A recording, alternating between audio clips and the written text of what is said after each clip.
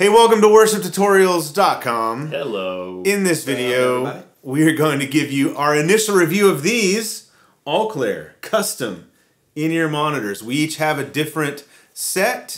We're going to tell you what we think. This is video 2 in the series, sponsored by Alclair. Thank you, Alclair. In our initial video, which is linked below, you can see us go through the process of picking out which monitors we want, and then we went and got molds made of our ears, which you have to do to get custom made in-ear monitors. So we'll start with you, Bradford. You went with the Spire 6-driver model, which Alclair tells us is their most popular in-ear model. I can see why. Can I start with this case first? You can, yes. So this is the case that you get with it. The millennial in me appreciates the handmade leather case. I actually like the case too. Haiti made. It smells good. Yeah, it's kind of a partnership Alclair has with the Haiti folks that make these to help kind of support their community and their economy, which is very cool. Very cool. And the case is just, I mean, it just looks good. So I'm not like Brian and Brian Fuller.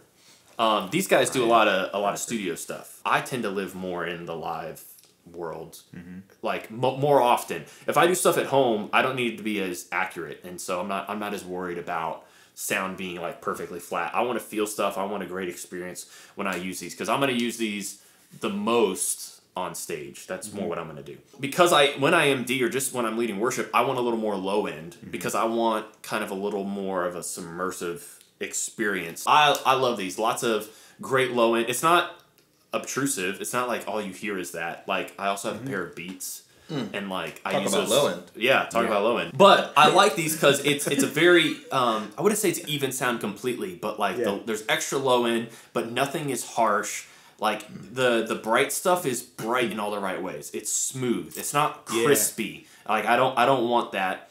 And just the whole thing. Like my favorite thing and that the whole day when I used them on Sunday was when our drummer came out of a break, did a fill, ended the break, and then kind of like swelled on the cymbals, and like just to hear that crispiness, like in the smooth, it feels weird to say smooth crispiness, but the smooth crispiness of the cymbals as they were swelling, and that was like that point in the day, I was like, oh my gosh, these are amazing. So I think we would all agree that we love our fit. That's kind of a more general thing. That's not going to really vary on what model we get. They nailed it. Yeah, perfect. The seal is great. I expressed this to these guys earlier before we were shooting the video. I got home on Sunday, and like it dawned on me. I was just sitting at home, and I was like, just thinking about using these because like I really enjoyed it. Yeah. And I was like, my head and my ears, your ears aren't tired. Like they're not tired. Like I don't feel like a muddy, hazy feeling that I normally get. Usually you get that. And what ends up happening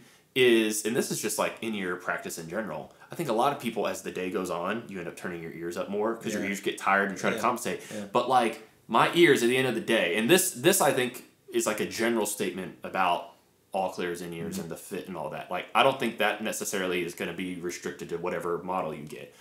Getting a good set of in-ears with a good fit is going to help with ear fatigue, and overall, like I felt not as groggy and weird and gross on Sunday in a way that I know was directly attributed to my in-ear usage. So these are great, I would say, for really anybody. It is their most popular model, they said, which makes sense. But maybe if you hop around instruments and you want to be able to hear everything, I would say there is a little more. What's interesting on the site, it says extra highs and lows is kind of what's hyped. But what's interesting is it feels to me like it's like high mids. And so it's a little odd when you listen to music, but live, it translates better for someone who's a vocalist and a guitarist, because I thought they sounded amazing for monitors, which is what they're for, right? Yeah. And so it let me hear everything very well. I heard guitars the best I've ever heard them. I heard 2 guitars in stereo on top of one another, and I could tell who was playing what. I could tell who it was. That's a big deal. Yeah. So for an MD or a worship leader, you both need to be able to hear a lot, so you can kind of hear what's happening in the room and hear what your band's doing. As an MD and as a worship leader, as a guitar player, this is what I would recommend. Brian's got both of these guys have sets that are rather different. Your 2 sets are probably more similar to each other than they are to mine. Yeah. And I think these are great for live. I highly recommend them. I got the Electros, which are a 6-driver model, new technology with the electrostatic driver. I don't know what all goes into that, but what Alclair says is that it is... According to Brad, they just boost the high end. What Alclair says... They just tweak a tweeter and you're good to go. That's it. It's the same kind of driver that is used in like the big over-the-ear cans, like the studio monitoring headphones. It's the first time that tech has been available in an in-ear monitor like this without an external power supply, is what they say. And so the payoff is more clarity and headroom and just an overall better experience. These are a reference style monitor, so they're flat frequency response. First of all, my initial impression with these, I've used them, Brad and I used them on a Sunday. I used them additionally at a rehearsal. I've used them for casual listening. I've used them to dial in some guitar presets. I really love the way they sound. One thing that they remind me of is it feels more like monitoring through like studio monitors. So Fuller and I both use a set of Dynaudio studio monitors. We love them. They sound amazing. These too good. Too good. I have a set of those PC monitors that come with your computer. Back in '98, they would send you free. I had a lot of those. 1999. 2.1. Get the sub too. These remind me of the Dynaudios. Oh, nice. Personally, high quality monitors. Yeah, nice. And just both the accuracy that you get and just the overall listening experience. So I've used a number of in-ear monitors in the past. I've used Shure SE215s. Ooh. I've used 1964 V6 Stage, the 6-driver model. And I've used these, and I've tried out stuff from like KZ. I have a set of the Waves in-ears. We did a review of those. To me, these are by far the most expensive compared to the other ones. Like this is a higher end offerings, you know. So you would hope that they sound better, and they do. They sound a lot fuller, a lot more clarity. These are like surprisingly warm to me. I don't know if you guys, when you guys heard them, if you got that from them, but there's a lot of warmth, but still a lot of clarity and a lot of detail. And I experienced the same thing you did. On Sunday, I could hear everything. Yeah. And the separation was really great. Like I could pick out individual stuff a lot more easily than I could with any other monitor I've ever used.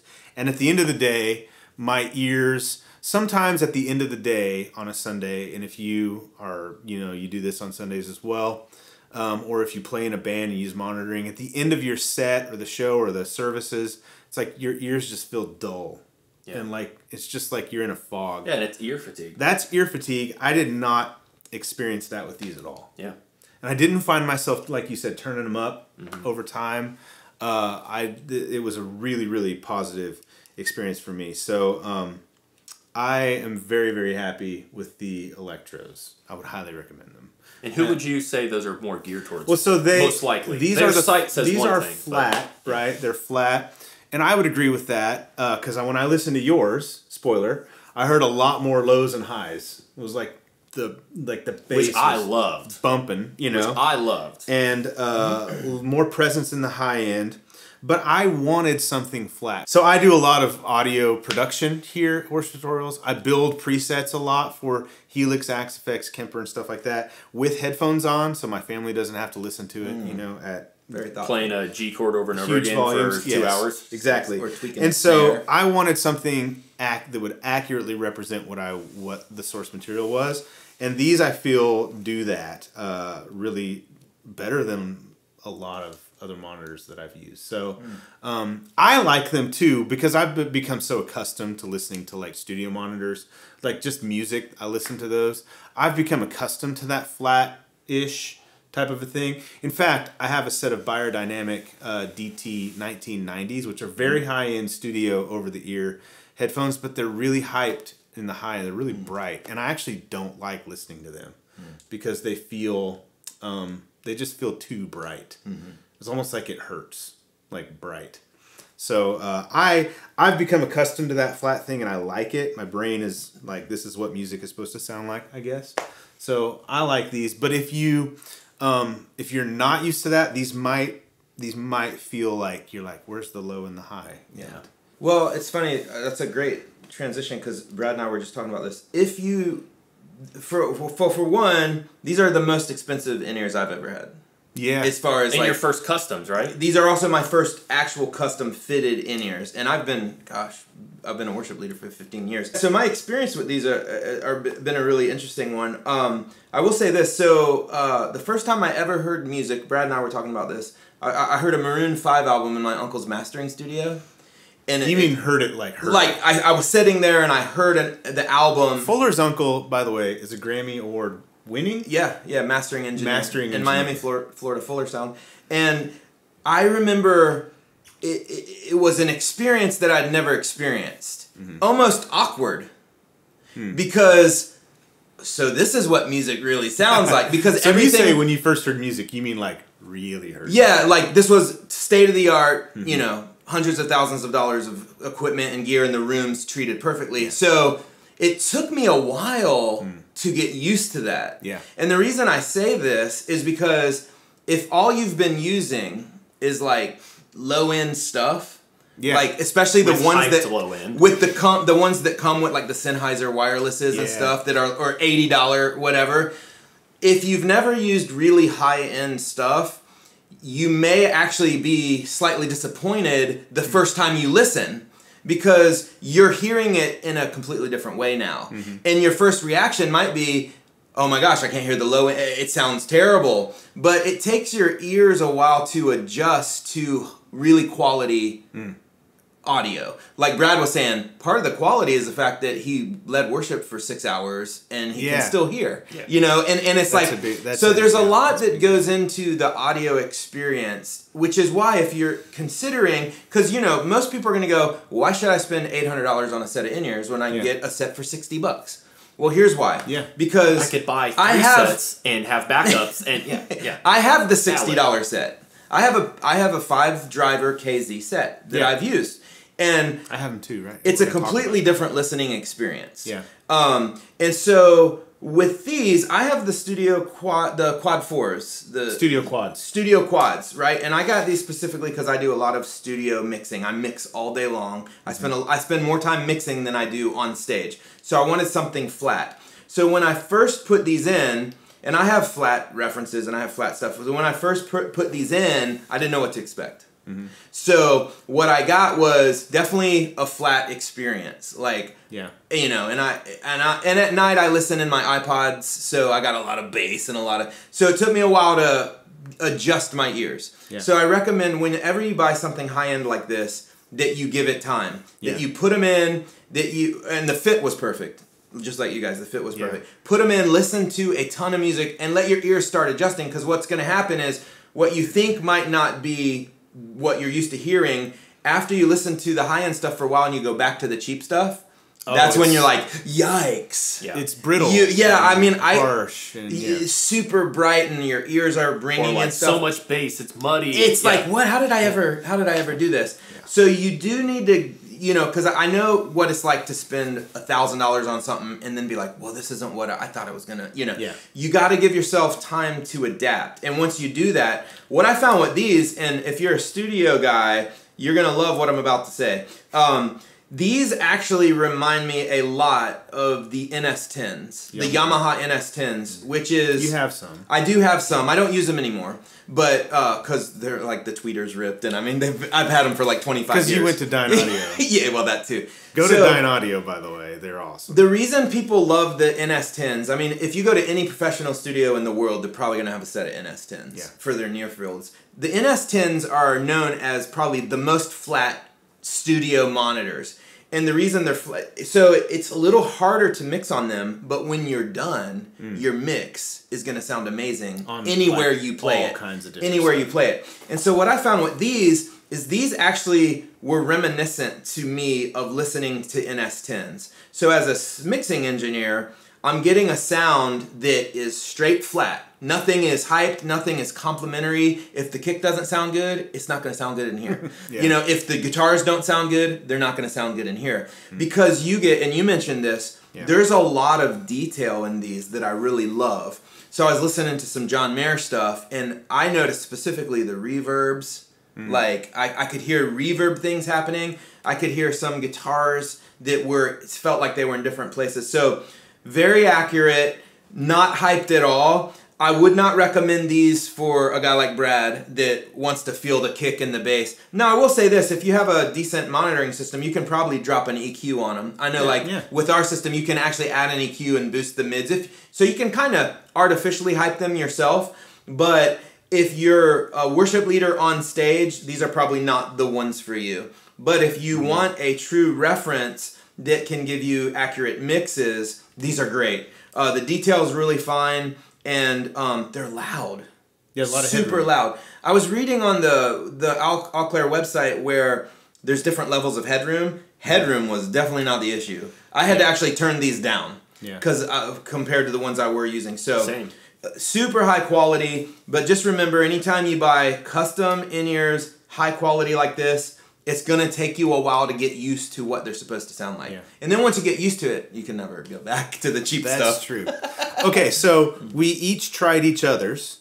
What did you guys think of the Electros? Those have definitely more low end than these. Okay. Yeah, just right. Well, now granted, those are your in-ear molds, so I was having to, kind of hold them in. But I feel these have a little bit more mid-rangey. Those were felt like a little just lower dip in the mid-range. Yeah. And Brad's definitely, sounded like music, you want to just listen to music. Brad's were like, compared to these two, yours had boosted lows and highs. Yeah, for sure. Yeah, which, again, I said this earlier. I wanted that. And most musicians would probably want what you have. And that's what's like... That's their most popular model, and I could see why. It gives you a little bit of everything. You're not going to get... It's not crazy go nuts. But when I listened to that set, it definitely felt a little more even. I felt like mine gave me a little more low end. It was almost like a combination of the two. Fuller's had a little more mids. Yours had a little more low end. It was almost like a kind of a combination of the two sets. So but yours have more lows than these. Yes, for sure. More lows. Yes. But like, especially I like the 40 to 100, where the kick and the bass. This is why this guy's. Yeah, I was about to say I don't. The kick drum is where you're really gonna feel the difference. Yes. And it's weird to think that like they're in your ears and the level of volume that comes out of them is not much because they're. Oh gosh, you could kill your ears if you crank too loud. But like when the kick hits. You feel like it feels like your whole body feels. It's interesting. It is a really wild experience. If you've never used custom molded in ears. Like and you can't hear anything else. It feels like when I put these in, like as good as earplugs. It does feel like you're standing in front of a sub. I'm using these to mow. Yeah, because it blocks out the mower. Yeah, but then I can hear the music with not out cranking it. Yeah, which is kind of honestly a kind of a problem. Like stage noise. Like that's what a lot of people. Especially. Yeah, you turn them up not because you can't hear, but because you can't hear something enough. Yeah. Which is a little different, right? Yeah. Like you can hear stuff, but you're turning up because you want to hear like one thing. Yeah. So having a good seal and a good fit is very important. Like almost more, I would say that should be your first step before you try to go like all in on a good fit. Yeah, like if you can't get a good fit, then like it doesn't matter what you have inside, because that's actually what happened with my other pair of in-ears. Okay, so let's talk about how these compare to some other things that we have tried before. First of all, I want to say we haven't done a review on these. Maybe we should. These are the KZ 5 drivers. I can't remember if they're the ZS10s or the A. I'm pretty sure they're the ZS10s. I have the Zs.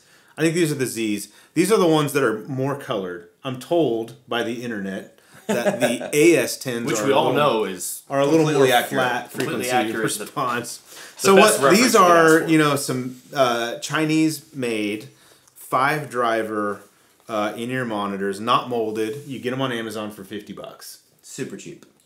And I will say for $50, you can't beat it for $50. These things sound amazing. For $50, but when you compare them. To the $1,500 Electros that I have down here. The first thing I noticed when I would go back and forth is the high end on these, on the KZs, is super harsh. Yeah. Really, really bright and harsh. Like it was at the same level of volume, it was almost painful. Yeah. And it wasn't like super loud, it was just jarring between the two.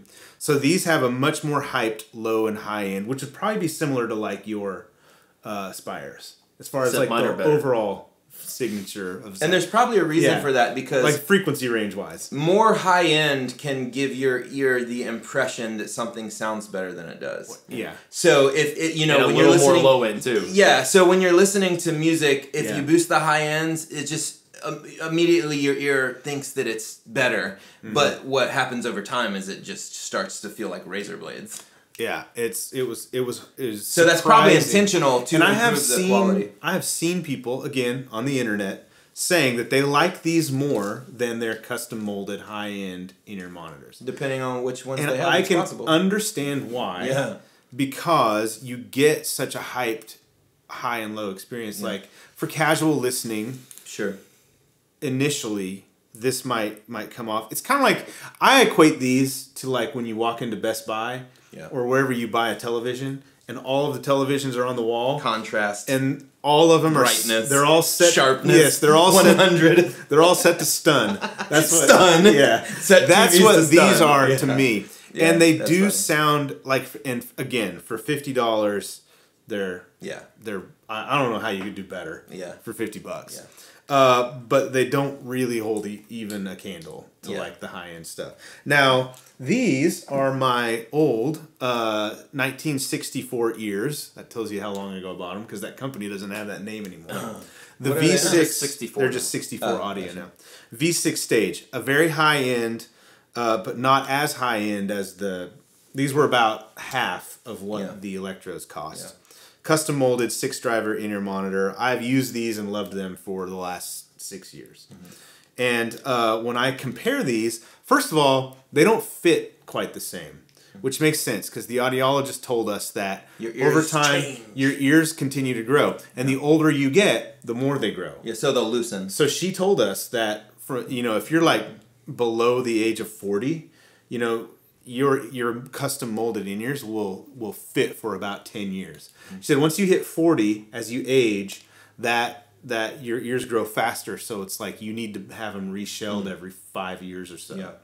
And I'm in my 40s now, and these are 6 years old, and they're looser. Yeah. Which totally makes sense. Yep. Because when I got them, trust me, the fit was perfect. Yeah. And these feel a little more congested. Yeah. Than the Electros. Clarity. To me. Less clarity. They're way more heavy in the mid-range. Yeah. And the ear fatigue is real on these when I listen to them. Just because everything feels a little more congested. So the last one that I have to compare to is the Waves custom molded in-ear monitors. Is that the one you did with your phone? This is the one I did with the phone. There's the video. These are new on the market. $100. For custom molded. Now they're not total custom molds. You can tell they have a tip on them. Yeah. So they mold to the outside of the ear, but not the canal. Yeah, because you can't get so you don't get the same kind of fit as these. These, if you compare them to the KZs, a lot of questions about that. Yeah. These are way warmer. Like the KZs are hyped. These, I said in somewhere online or something, I said one person's warm is another person's dull. That's true. That's true. So it just depends on what you want. Yep. These are a little flatter to me. I got the dual drivers than the KZs, but again, these are not even in the same league as the 64 and the Alclairs. What do you guys think compared to other monitors you've used? Well, so tacking on to the 64 thing. Yep. Because you have 64 too, right? I bought a sick pair of 64s. They were 1964. They Same time that I did. 6 years ago. I think I got mine, and like a couple months later, you had gotten yours or something. I was jealous. Well, keeping up with the Bradses. That's right. I had to keep up with the Bradfords. They don't call them the same thing anymore. I think they're like QIs now. And before they was called quads and the or tech something. is different too. Yeah, it is a little. So the monitors we have from 64 are not indicative of their current line. No, I like mine. I did, but my ears must have been in the process of shifting when I got them. However, that ends up working, like my actual ears, and so mine fit rather loose now. 64s, my 64s do. And I've had them about 6 years now, maybe almost 7, 6.5. So it makes sense if your ears are changing through your 20s. I got mine like early 20s. They sound great. The low end is not as good.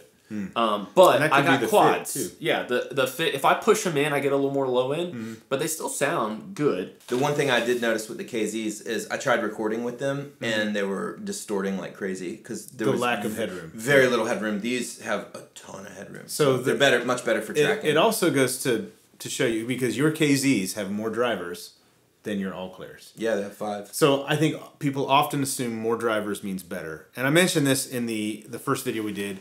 It's like megapixels on a camera. Yeah. Like the iPhone has like the same megapixels as like a DSLR. The DSLR is going to take a way better photo. Not all drivers are created equal. Correct. Right? And so even the 5-driver KZs don't have near the headroom or the sound quality as your 4-driver studio Alclairs. And right? don't yours have 6 drivers as well?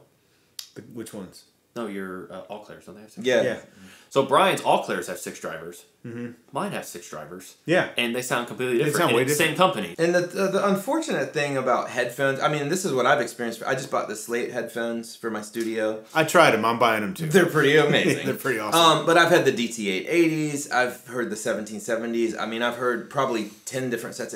Everyone sounds so different. They do. The unfortunate thing about in-ears, you can't hear it before you buy it. It's interesting, though, because you think, like, the way the song sounds is the way it sounds.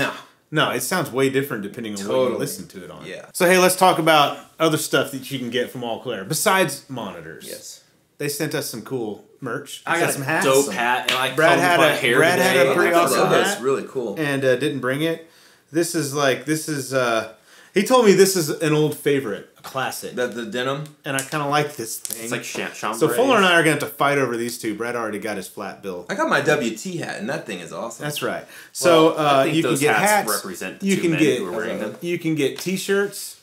There you go, Fuller. Looking good. That's the Fuller. One thing you can get with your monitors, grab these, is you might have noticed as Brad and I have been holding these monitors up. Different cables. This cable is a lot different. So with the Electros and the Studio series, you get their higher end cable with these, and then this is the standard edition cable. Now, Alclair did say that this is actually better suited for for live use. Yes. And I guess because of durability. They don't recommend using this one seems for more heavy durable. live use. Well, it's thicker. So it's but just it might more be annoying. like up here because that one has like that plastic sheath that goes all the way around your ear, and this doesn't.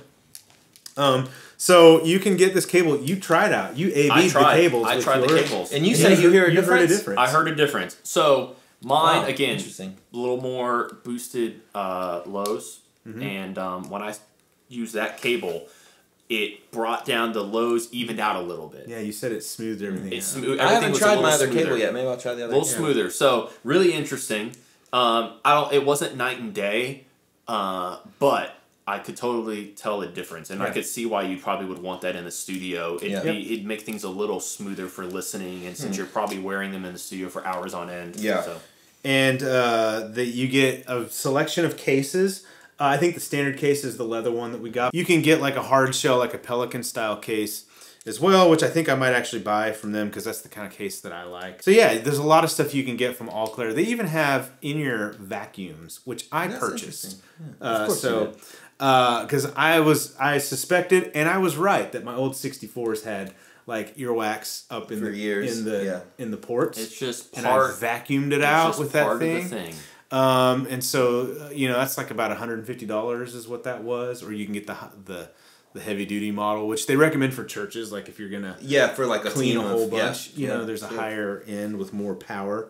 So Alclair has a wide variety of accessories that are applicable to your in-ear monitors. They even make like plugs if you do like athletic stuff. Yeah, if you're hunting and you want to you can make especially for shooting and stuff. I was gonna ask my audiologist to send me my molds so I could just use those as sound absorbers. Thing. Yeah, they do have it, and that's kind of a new line from them. They just put that out. That's good. Hearing protection basically, and they'll use your molds, and they're really affordable. And if you get yours and you get them and check them out, put your comments in this video below and let us know. You might got different models than us, or same models, maybe you have a different...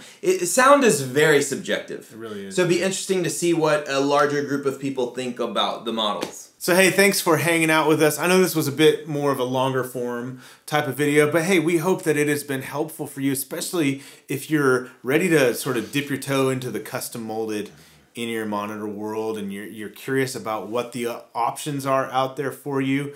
We hope this has helped you in that decision. If you have questions, let us know. I know in our last video from Alclair was answering questions in the comments themselves. Sweet. So, yeah, super responsive as far as customer service. Just a great experience all around. So let us know in the comments. Subscribe to the channel if you haven't already. Again, huge thank you to Alclair for one, making these incredible in-ear monitors and for sponsoring this series. Thanks, Alclair. Thank you for watching. See you in the next one. Bye-bye.